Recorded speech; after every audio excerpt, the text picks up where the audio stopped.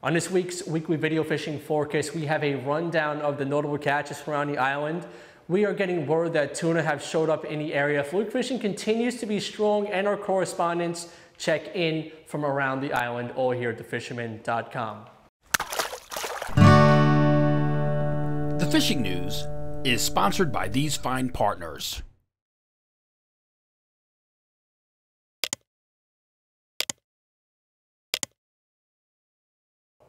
This week we're coming to you from East Shore Marine down here in Lindenhurst. They're Long Island's new authorized contender boat dealer.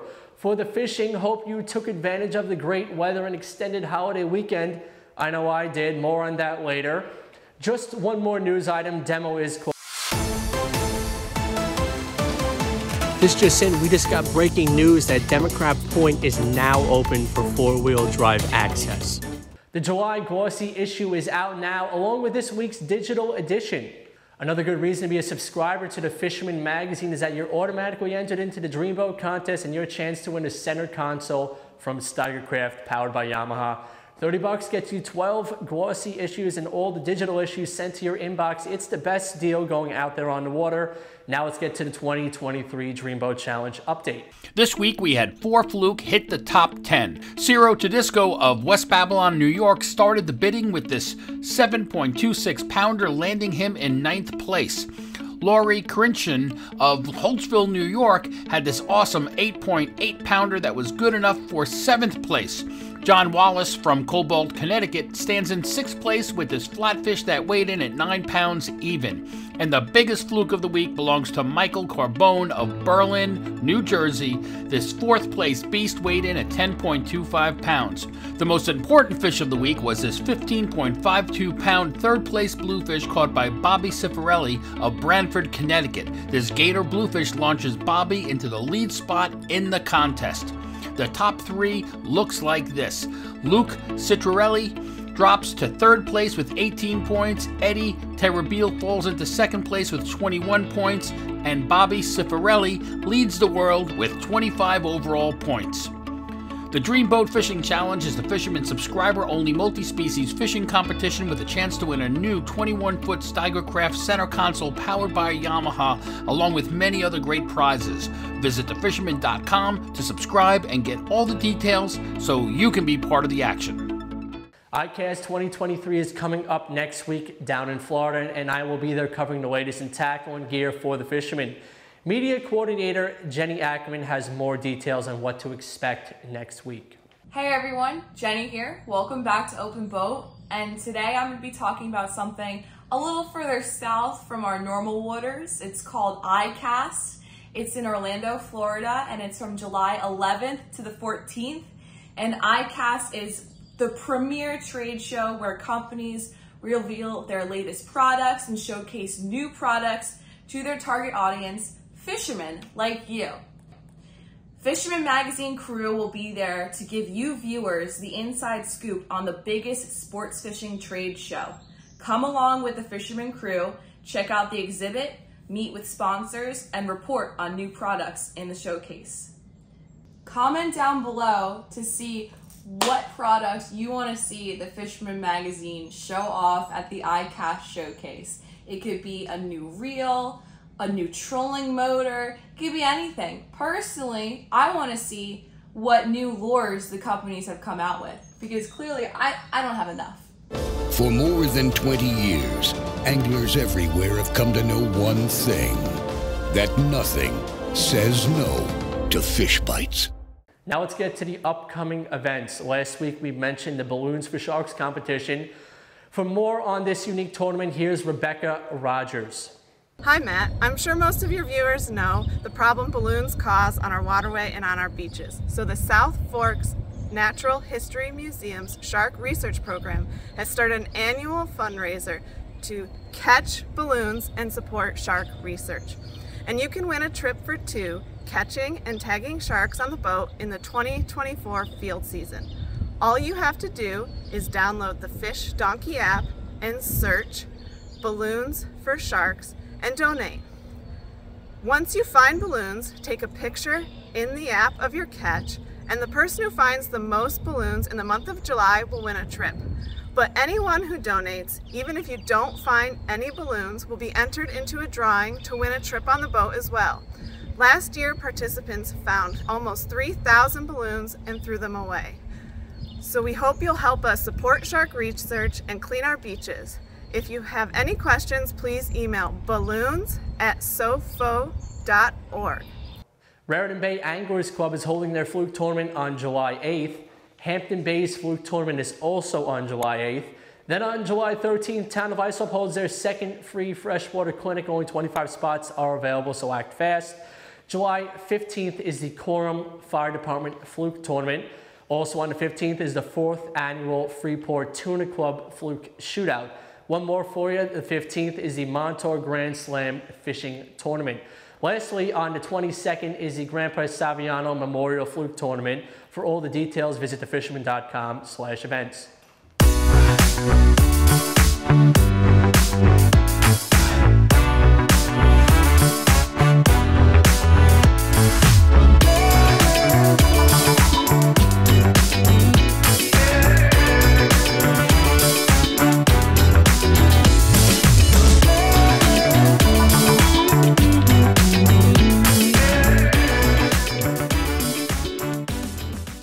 Now let's go around the island with some recent notable catches. We'll start off the week with a personal report of mine. Over the holiday weekend, I got out on the Hampton Lady on one of their evening trips inside Shinnecock Bay for a pick of fluke on light tackle. For those of you who have read some of my fluke articles before, you'll know that I do love using fish bites, and that's exactly what I had them on. White grubs on light jig heads did well for me, and I netted myself 2 keepers to 4 pounds among a bunch of shorts.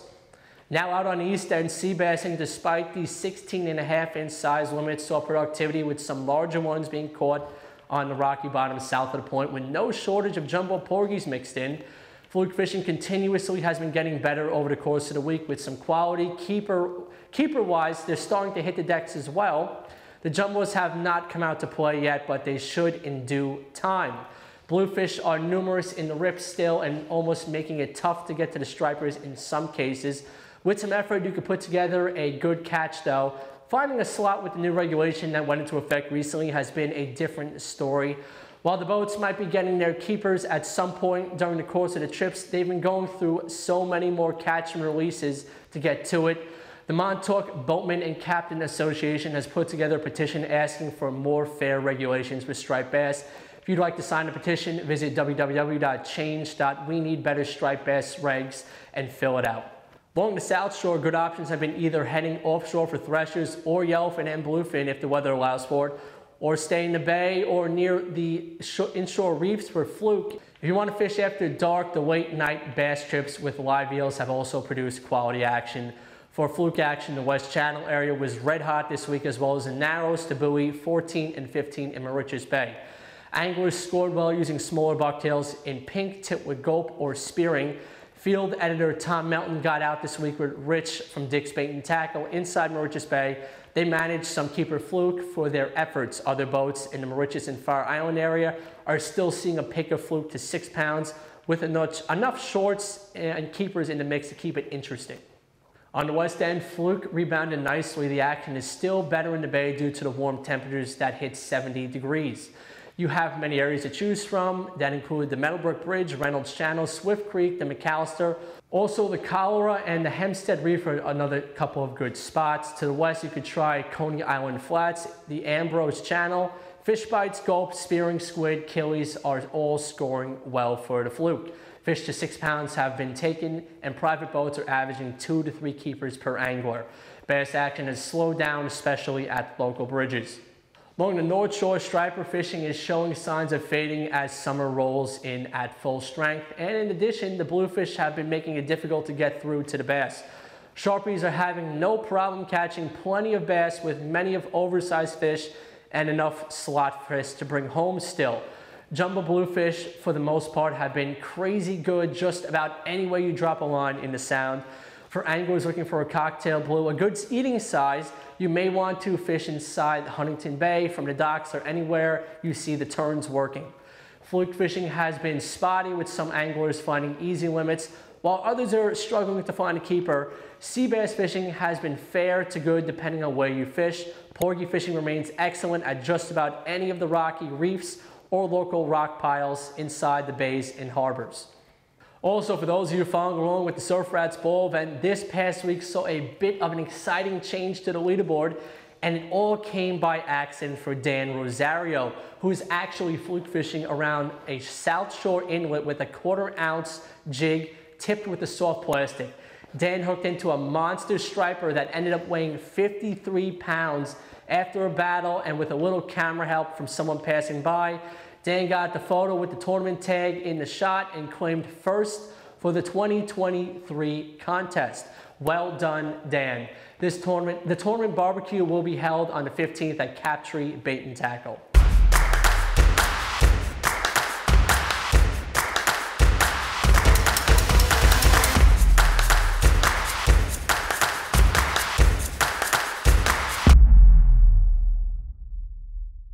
Now let's get an angler's weather forecast with News 12 meteorologist Rich Von Ohlen, who has had a good week with the Fluke, up to 7 pounds, 27 inches. Hey, thanks, Matt. Let's check that weekend forecast and see what we got going on. You can always check your favorite apps, weather tools, weather sites, whatever you got as we get closer. This is a general heads-up, general overview on the upcoming weekend. So water temps, yeah, really going up. A lot of 70s now, looking more like that midsummer feel and, some of that warm water starting to come in from the south. It looks like the weekend is going to be decent, 2 to 4 feet overall throughout the ocean. The sound 1 to 2. The bays are okay. A little south breeze. There'll be that onshore sea breeze in the afternoon. We'll chop things up after about 1, 2 o'clock. Fairly typical for midsummer, but looks okay. Some clouds, maybe some areas of fog in the area, so watch for that. There could be a couple of showers, maybe Saturday evening, Saturday night, but I think for the most part dry. Looks like Sunday, same type of deal. Starts out very calm in the morning, little onshore breeze in the afternoon, but overall not too bad. Saturday high tides, North Shore for the very early morning, late afternoon, South Shore for about midday. High temps Saturday, 70s, 80s, a lot of humidity in the air for both days. Let's check out the Guru, get a little different look here as we look at Saturday. And for the most part, it looks good. Here's the day. Not much wind, until the afternoon. I think, a little onshore late in the day, but looks pretty decent. Here's Sunday, and again, same type of deal here, south-southeast, a little more of a breeze late in the afternoon towards about 2, 3 p.m. But overall, I think we're looking pretty good. So overall, nice-looking July weekend coming up. Enjoy. Be safe as always. Catch 'em up. Matt, back to you. Now let's check in with Captain Timothy O'Rourke from Montauk. Tim. Thank you, Matt. Well, greetings everybody from Montauk. Happy 4th of July. I hope everybody enjoyed July 4th. Going to keep it short and sweet because I was fishing and watching fireworks, and it's just kind of getting this reported in the last minute. Tuna, fluke, sea bass, all those things are definitely starting to fire on all cylinders out here. A couple guys have been working inshore for some nice bluefins, and then a couple guys are going out to the canyon. So a couple guys working on giants. I went to Block Island, limited out on sea bass, 16.5 inches. Geez, big fish. A lot of stuff going back over to get those 16.5 inches, but that's what we got to do, and they're much better for the table. All right, everybody, happy 4th of July. Thank you very much. I'll have a more detailed report next week. Thank you, Matt. From Sag Harbor, we have Will and Andy. Thanks, Matt. Happy 4th of July, everybody. So report this week out of Sag Harbor. The porgy sea bass bite's been really strong as the summer continues. Striped bass bite closer out east towards Montauk, and fluke has also been really good as well. Whether that's live bait, artificials, or normal bait as well. All of the above have really been doing it strong for us. And then offshore, the tuna bite's been solid too. Finally, bluefin moving midshore, which we're excited to do and go after those. And also the canyon as well, picking up. So stay tuned. We'll catch you next week. Back to you, Matt. From Shinnecock, let's check in with Mike Dean.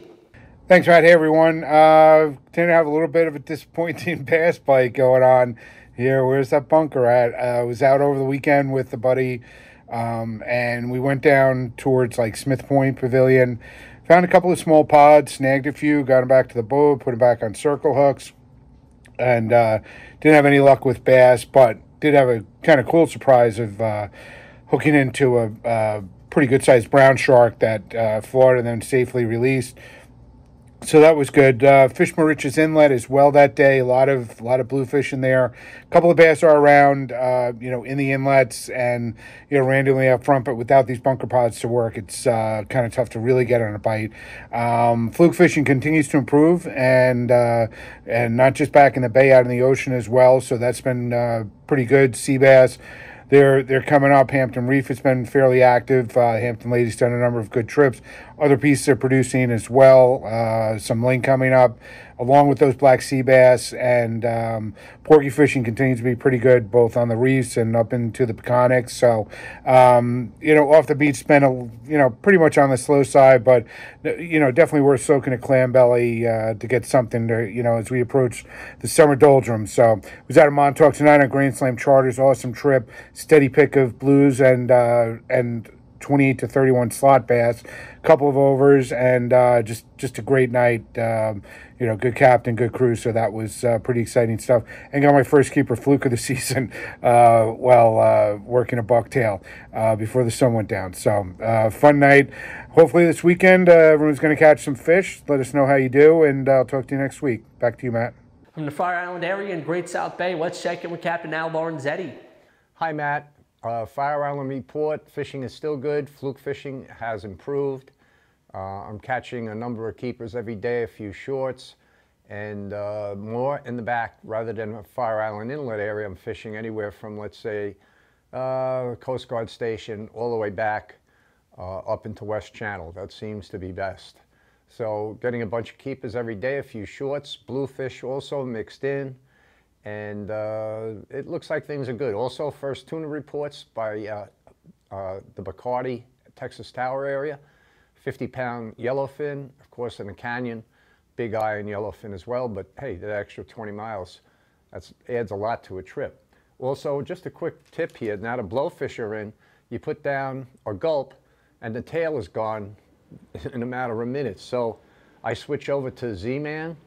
Z-Man, they're made of a different material, and they're real stretchy, and they can't bite through this. They can't rip it off, and it catches fluke well. It catches pretty much anything. They come in an assortment of colors, the electric chicken, pink, and glow, and it's a really good substitute now for the gulp. So Z-Man, they got them down here at Trophy Tackle. That's about it for this week, and we'll talk to you next week. From Jones Beach Bait and Tackle and Captree Bait and Tackle and Fuel, we have Brendan Rutigliano. Thanks, Matt. Captree's actually doing pretty well. Lots of fluke and blowfish. That's pretty much everybody's, catching right now. There's some blue claws around as well. Lots of pregnant ones, so make sure you throw those back. The fleet's doing awesome on sea bass and fluke. The sea bass, it's kind of hard to get to that 16.5, but they're catching them, and you can get them around the inlet as well. But you kind of have to work for the sea bass. As far as Jones goes, there's a lot of small sea bass, some fluke, a couple of bragals mixed in as well, and dogfish. Dogfish are everywhere. It's crazy. And a little offshore report this week. Threshers coming up. I have 4 or 5 friends that went out, and everyone got threshers. Even the Patty Ann got a nice thresher that weighed in at the shop. And Will King told me about some bluefin on jigs about 50 inches plus, and it's all southeast from Captree Inlet, Fire Island Inlet, and about 150 to 200 feet of water. So get out there, have some fun, and go catch them up, guys. See ya. With our fly and freshwater report, we have Paul McCain from River Bay Outfitters. Hello, Matt. Well, it's very hot, very dry, very stressful on the trout on Long Island. So if you got to fish for trout early in the morning or in the evening, but try not to fish during the day. It's just brutal on them right now. But there is fishing to be had. I'm out here fishing one of the local ponds. And don't ask me, because I'm not going to tell you. And the reason why? Because I'm fishing for carp, and carp are everywhere. And I like to target moving fish, feeding fish. I don't like, if I see them feeding on bread, well, I'll use a bread fly, but I prefer not to. I'm actually using this little mop fly soft tackle, and you see them turn on it and come and chase it. It's been really good. I love fishing for here. You want to know about all the parks? Stop it at the shop, and I'll be more than happy to tell you where you can find carp. As far as saltwater, well, it's blues, and it's also early in the morning or right in the middle of the night. But there are fish out there. Hopefully we're going to see some more. Hopefully the mole crabs are going to be starting to start up soon, so I'm going to be on the surf fishing for them. Like I said, I have been fishing for trout guiding. I had two couples out this week. We did have trout, but land them, heavy tip it, get them in quick, get the pictures, get them back in the water. They're going to be stressed. So until next week, tie lines, everybody. Let's shake it with Chris Landry. Thanks, Matt. I hope everyone had a great 4th of July. Hooray for the red, white, and bluefin. I was part of a team this week that caught a bluefin. It was an hour fight on a spinning reel. And at the end game, the rod snapped in half. This was on John McMurray's boat, One More Cast. One of the best guys in the game. And he had a mate named Carl that saved the day, who knew exactly what to do, locked down the drag, walked the rod back, reeled in as he walked forward to land this tuna after the rod had snapped. So it's no secret there's a lot of yellowfin and bluefin tuna out there. I can't give exact coordinates and all that because these tuna fishermen are very sensitive, but it's no secret they're out there. Also Kobe are out there. Adrian Bassapil got one. Jumpin' Mako is offering mahi trips soon, so you know, these warmer water fish are coming into our waters right now. So it's an exciting time, so get out there and get tight. Thank you, and back to you, Matt. Let's check it with David Rogers. Dave. Thank you, Matt. This past week in the Western Sound remains to keep anglers busy. Bass and blues continue to dominate the bite, taking bait and lures. Bunker chunking at night has been the go-to for catching multiple overslot bass. The bulk of the stripers in the Sound seem to have moved out into deeper waters, and that's where chunking has been most effective.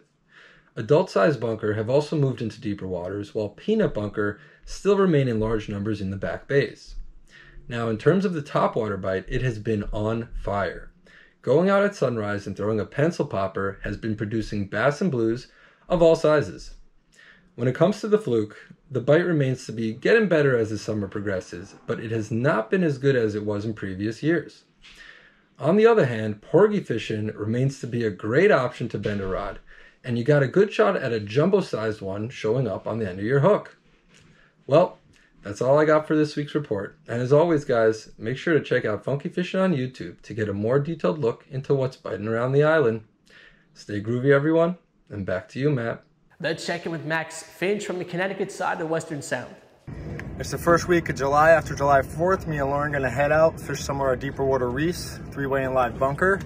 The bass bite's still been good. During the daytime, I would definitely concentrate on some deeper water reefs, diamond jigging. You know, the northwest side of 11B and the deeper parts has been good. We've seen fish up to 30 pounds this week. And then shallow around the islands have been good, you know, first light, sunset, and then into the dark. Guys throwing dock lures, you know, swimming plugs, sunset and dusk has been really good. The morning bite's been good. It starts tapering off now. They're starting to get in that summer mode. So usually when the sun's up after the horizon, they'll start slowing down unless you got an overcast day.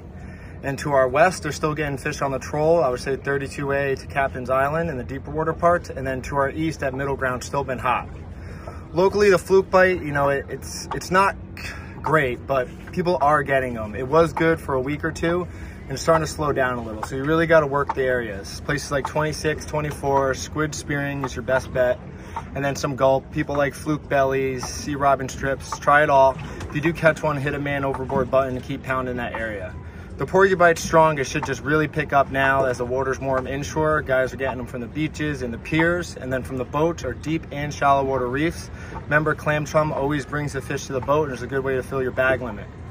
And then I would say the tuna fishing, you know, it's mostly a troll bite. The dump area, Suffolk has been decent. You know, the guys are getting them first light on the jig around the life, but most people heading out right now are definitely getting them on the troll. And then in the canyons, the dip, West Atlantis, we've seen some really good big eyes this past week.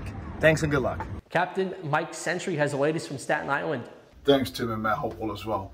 Well, guys, Mike Century here. Well, what can I say? Another week is in the books. Just got back from an offshore trip, and I'm pretty tired, very fatigued. Still feel like I'm rocking in the boat. We hit the offshore grounds for yellowfin out of New Jersey. and we put a smackdown on them today. Lost quite a few. The tuna today were pretty interesting. We were trolling the sterling tackle, wide trackers, and crazy 8s.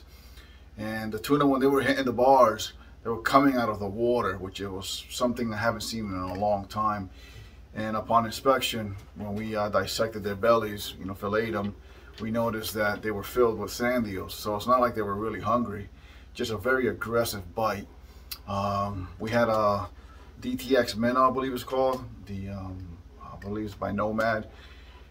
One of my friends was using it. That got hit pretty hard. We believe it was either a mako or a wahoo, but that got lost.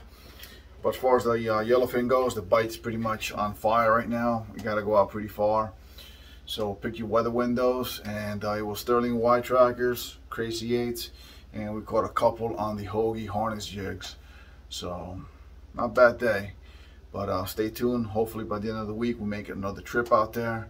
And as always, make sure you have safety equipment on your vessel, no matter what size vessel.